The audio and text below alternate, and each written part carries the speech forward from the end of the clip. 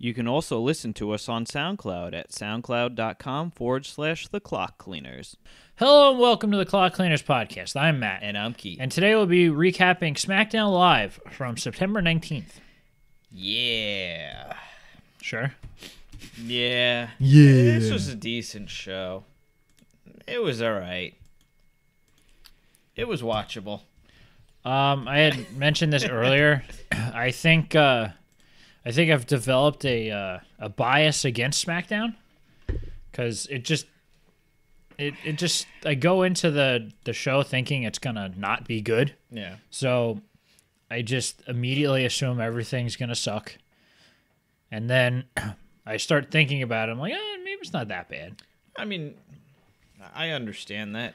I feel like sometimes I have, I guess, certain thoughts right after the show that the show is bad, and then we kind of review it. I'm like, I guess it wasn't that bad. Mm-hmm. I know you do that with Raw quite a bit. Well, it's just the 3 hours. It's long. That's true. Yeah. All right, so SmackDown opened up with, I guess, a recap of what had happened the last 2 weeks between Shane attacking Owens and then Owens attacking Vince. Mm-hmm. So I guess to get people caught up to what's going on. Which, I'm pretty sure if you were watching, or if you were watching last night, you would be watching the last 2 weeks. You would think so. Yeah. Not very often that people who know what's going on aren't watching every week. If the casual fan catches anything, it's Raw, probably, not SmackDown. I would imagine so. Yeah. But, so we actually opened the show with Shane McMahon coming out. Yeah, the money came out. Mm-hmm. And he talks about all the events that transpired. Well, actually, last week. And then, he was going on to say that his kids witnessed their grandfather get his ass kicked. It's true. Yeah. And he basically called Kevin Owens a coward, and that the McMahons will get massive vengeance, which I don't know. Did he get big vengeance? I don't know. That's what he said. It's weird. Yeah. And that he condemned Kevin Owens, and then he condemned him to a whole bunch of things, I guess. And then he condemned him to hell in a cell. Yeah. So did he say hell in the cell at one point? Was this when he did it? Might have. I could have swore that he said it like that. I'm like, that's not right. Yeah. Well, we were told about this match last week, but yeah, we learned about it last week, and I guess we assumed it was going to be at the pay-per-view. Yeah, there was no reason for them not to have this match be Hell in a Cell. Mm-hmm. It's true. So how long is this man going to keep going? Shane? Yeah. Well, Undertaker's 52, so Shane's got to go at least until he's 62. You think? Or what he's doing is that he took how old Vince was in his last match, and he's going to go one day later. I guess that's possible. So that means that the WWE is not going to be a thing anymore when he has his last match. Oh, what was Vince's last match? With 2008? Shawn Michaels? Yeah. Him and Shane against Shawn Michaels and God. It was 2007. Remember that time we were talking about that we weren't watching wrestling? Yeah. There was a reason for it. Yeah, oh, absolutely. Certainly wasn't unjustified. No. So yeah. I don't think Shane's going to stop doing one-offs. All right, so Hell in a Cell is what? Probably 3 weeks away? I want to say it's October... It's probably October 15th. So you figure it's almost a month away. Yeah. No. Or it's either the 15th or the 8th. It might be the 8th. How much more do they do to build this up? Nothing.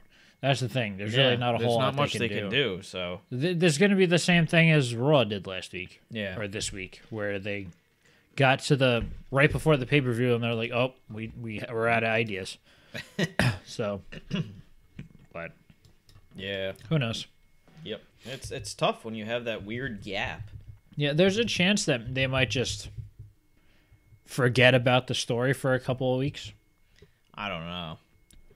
Well, it's the easiest way to do it. Yeah. You know what I mean? Just don't have October interaction. 8th. Okay, all right, so it's closer. So we got 2 more weeks, right? Yeah, I believe so. I think that's what they've been doing pretty consistently. That's not that bad then. But it's at the Little Caesars Arena. Well, you got to remember, there's a lot of corporate sponsors I that know. bought up arenas around the country. Yeah. So there's some ridiculously named stadiums now. It's really funny. I believe it. So yeah, then we get the first match of the night between Aiden English and Randy Orton. Yeah. This is what, a rematch from... It happened probably ago. about a month or two ago. I guess it's really not a rematch. No. Yeah, well, yeah, if it was like a week ago, yeah. But Yeah. Surprisingly, I don't know. They've been giving Aiden English a lot of TV time. yeah, it's weird because he's not doing anything. He's just around. No, because what did they announce him as when they had a special name for him? Yeah, it was... I don't remember. It was like a fancy, Yeah. bushy word for like being a singer. Yeah. And then the beginning of the match, they actually spilled to the outside, and Aiden English actually dropped Randy Orton on top of the announce table. Yeah.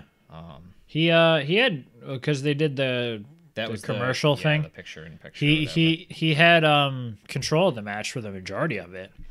And the only reason why Randy won was because he hit a RKO when Aiden English was jumping off the top rope. I don't know what he was planning on doing, because Randy was standing there, and he kind of like jumped toward him like he was going to do a splash on him, as if he was laying on the ground.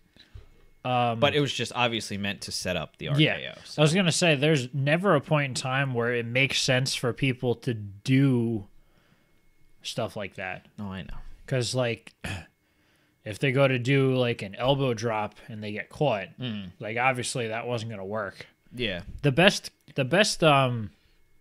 example of that I've ever seen was, I think it was a match between the New Day and the Usos, like right when they first started feuding. Xavier Woods did like a drop kick as Jimmy was like jumping across. Yeah. So he did a I think a drop kick off the top rope, and Jimmy happened to be running across. Oh, with the super, was that the super kick? Yeah, Or, yeah. That okay. was like the best. Right. Yes. Best example of something that made sense of why you were doing it. Right. No. Yeah, that was a very good spot. But beyond that, it's more of like, okay, I need to be in a position. I know it's going to look awkward, but I gotta set it up somehow. Yeah, I gotta sell the RKO. Yep, pretty much. Although it did look good. Yeah. Oh yeah. Absolutely. So- no, it was very fluid. So.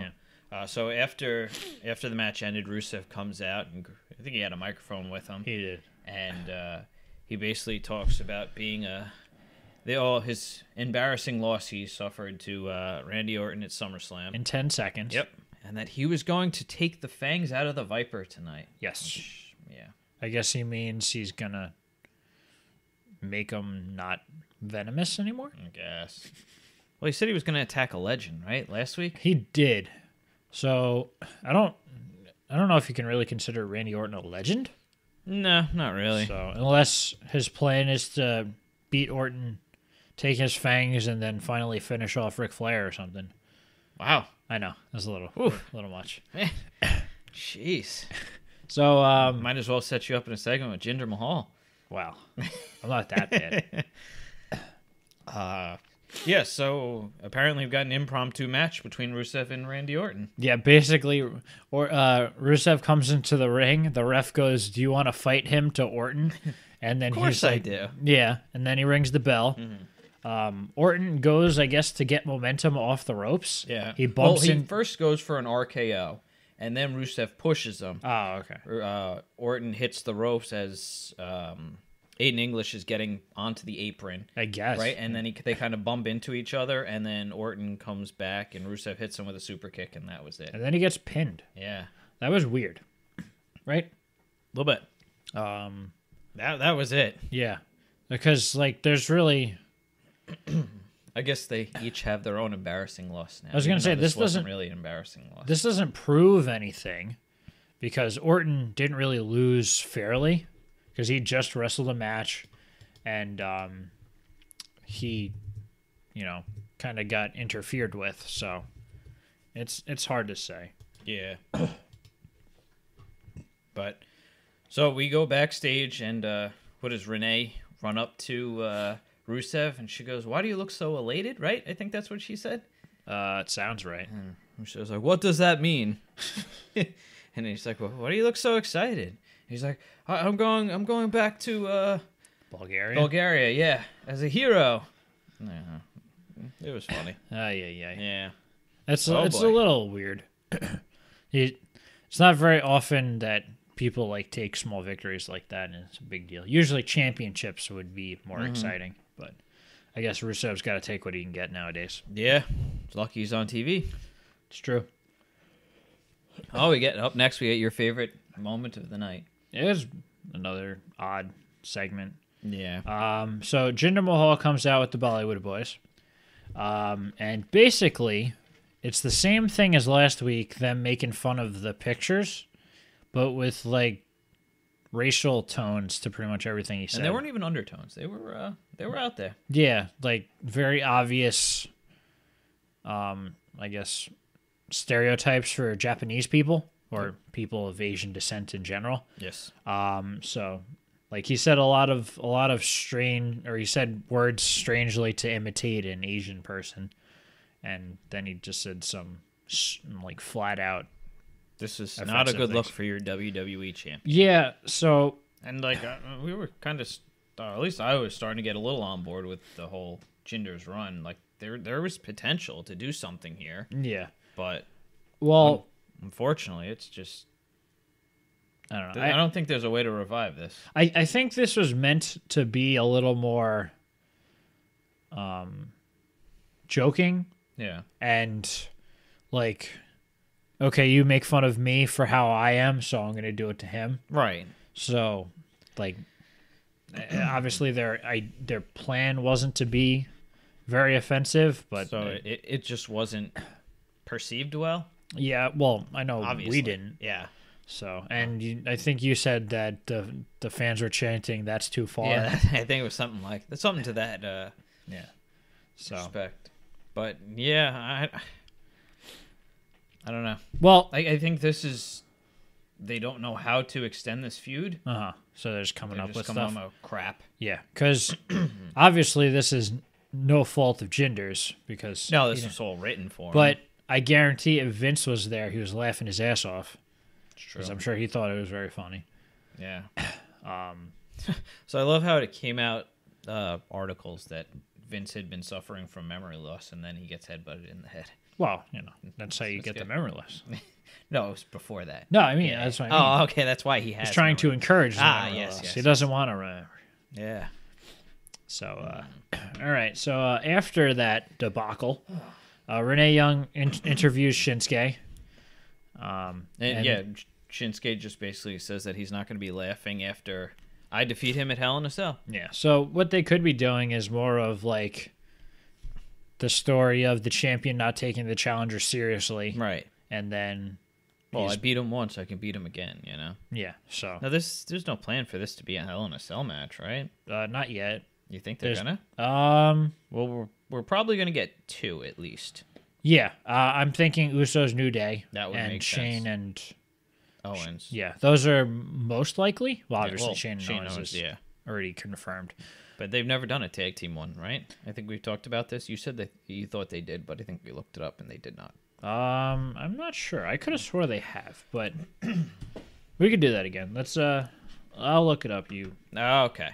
So up next we had, I don't know. This was a bit of a weird segment. Just that AJ came out with the microphone and he was kind of talking about what transpired with Kevin Owens and Vince last week and how everything the past he's had with Shane McMahon and their battles, and he was basically hyping the match up, and then he turned it over to talking about Baron Corbin and his failures, to cash in the Money in the Bank and to I guess make it to the Open Challenge a couple weeks ago and things like that. It was just like they needed to fill that time because this match was going to get interrupted. Like that's just what it felt like. Yeah. Well, it's not very often that they have wrestlers come out and talk about other people's feud right before the match. Yeah. Now, did this match actually start or did it not? No, the bell never rang. The bell never. I thought it did ring, and then. So anyway, before the bell even rang, Ty Dillinger came out and kind of like chop blocked Baron Corbin in the back of the knee, right? I think. I guess I know that eventually he ended up having an ankle. Well, I think him and Ty clotheslined him over the top rope to the outside, and it was the way he landed. Okay. Where he was selling the ankle or calf or whatever. Yeah, I think it was the ankle. Yeah, and then so I guess a bunch of referees came out and pulled Ty off him and because he's not supposed to be in the match that technically never started. Right, and then I guess the referee was going to restart the match, but Corbin wasn't able to stand up. So he was kind of limping around, and then AJ took advantage of it and put him in the calf crusher. Well, I think first he hit him with a clothesline, knocked him over, and he? then he hit him with put him in the calf crusher. That makes sense. And at that point, when he finally let go, Baron Corbin rolls out of the ring and then runs up the ramp. Yeah. And then backstage, Corbin was limping around. He apparently had sprained his ankle, is what he said. Yeah. And he was just pissed about not being attacked by Ty Dillinger and not getting a shot at the title, the U.S. title. It's hard to tell where they're actually going with this story, because again, it's just that long time period. Yeah. Most of AJ's feuds really weren't built like him and Owens. It was just wrestling. Mm-hmm. There was not a whole lot of other things going on. No. Because they paused it, and then they did the Money in the Bank, and then went back to it. Yeah.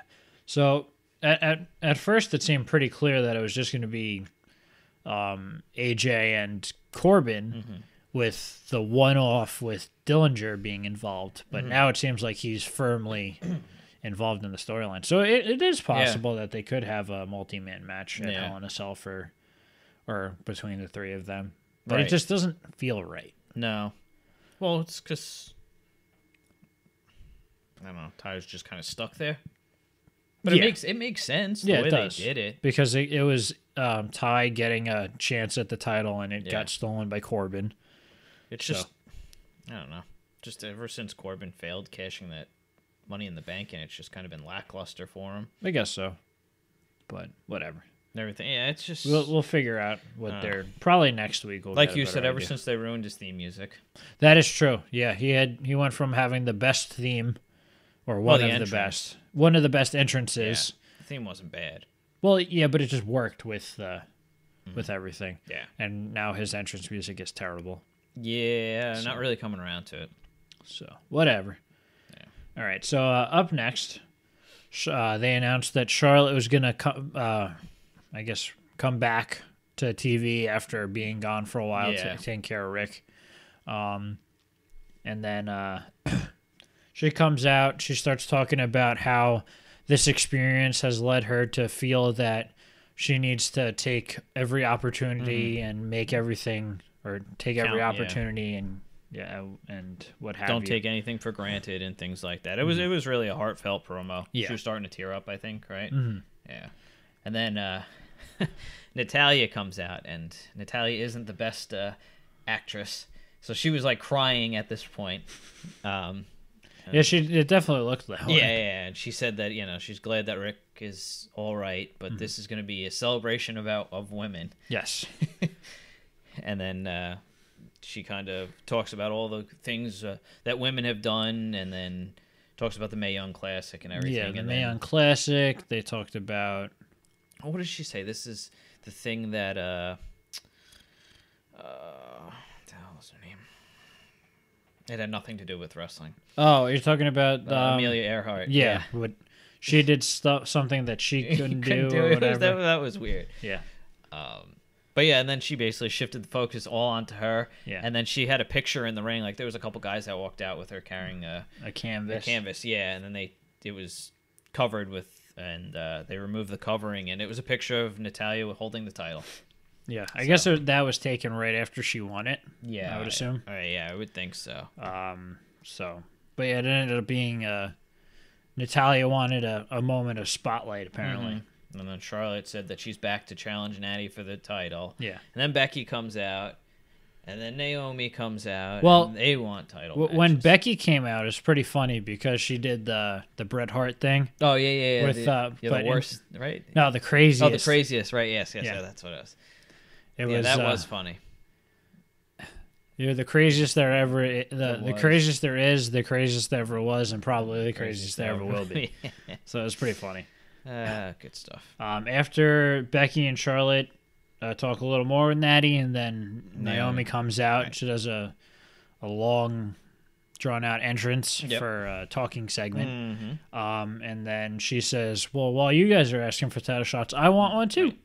And then Tamina and Lana comes out, and Lana is like, "Oh, you guys have already had your title shots. Now it's Tamina's time." Mm-hmm. And then after that, Daniel Bryan comes out and makes a fatal 4-way for the #1 contendership, right at Hell in a Cell. I believe that's what they said. That's when the title match will be. Yeah. So the #1 contendership match was taking place in the main event. Yes. Later on. It's kind of funny. It stood out to me that Charlotte was wearing street clothes when she came out, and so was Natalya, and so was Becky, and so was Naomi. And I'm like, that's weird that they have them wear street clothes to come out. Yeah, well, I had seen earlier on that it was announced that there was going to be a triple threat between Charlotte, Naomi, and Becky to become the #1 contender. But I didn't know about that part. Then they added Tamina in at the last second, I guess. I don't know. It's so weird because usually they'll have them wear the ring gear throughout the whole show. And it's super uncommon for them to wear street clothes and then wrestle shortly thereafter. Mm-hmm. So that was strange. I'm like, a little bit. Whatever. The little things. Yeah. All right. So up next we have the second official match. Mm-hmm. The New Day versus the Hype Bros. So, why did the Hype Bros look better against the tag team champions than they did against Shelton Benjamin and Chad Gable? Because Shelton Benjamin and Chad Gable are probably the two best wrestlers or certainly the best tag team right now. Yeah, but in terms of actual wrestling. Yeah, but they are not the tag team champions. It's true, and they probably won't be for a while. But no, not for a little while at least. So, but they are great. Yeah, but this was a decent match back and forth. Also, I loved Mojo. I think he was slapping Big E in the the New Day Rocks chant saying, "He ain't hype, he ain't hype." Yeah, and I think the Usos were on commentary for this match as well. Yes, and they didn't add a whole lot. I don't think. No, not really, but it's just furthering their storyline. Well, that's pretty much what the WWE does now. If there's a match that happens... Well, we've seen enough matches between the two teams. Not that I'm complaining because they've all been good quality matches, but there's only so much you can do. But basically it's you have a feud, and then if someone in the feud has a match with someone else, the other one has to be on commentary. They do that a lot with the women. Oh, yeah. The tag especially teams. On Raw.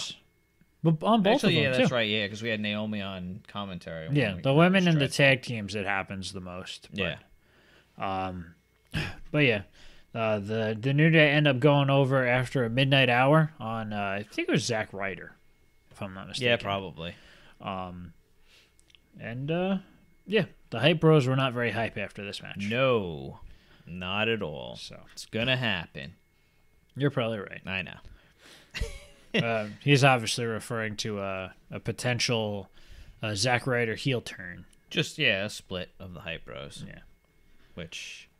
I don't know what they're going to do after that since they barely get TV time as it is. I was going to say, it's counterintuitive what we were talking about on the Raw review, right? Yeah. So up next, we had where they had spoken earlier on that we were going to get Kevin Owens via satellite. Yes, by via satellite, they mean... Sitting in a room backstage. Yeah. So basically, Owens was apologizing, and he said he couldn't believe what he had done, and that, like I said, he apologized to everyone. Well, he apologized to the WWE Universe, the McMahon family, and probably someone else, I think. Everyone's that. But he said that Shane had it coming. Right. That he deserved it. Yes, he placed the blame solely on Shane. And he needs to be held responsible for his actions. Yes. Because the reason he beat him up was because of the disrespect he received from Shane McMahon in the previous week. Yes. And then he said that every time he looked at Vince, he saw Shane, so that's why he had to beat him up. Makes sense. Yep. See, I mean, I guess this is what they're just going to do for the next couple weeks, things like this. Yeah, like little things, nothing major. No. So. Well, they're definitely not going to get in the ring together. Yeah, obviously. Yeah.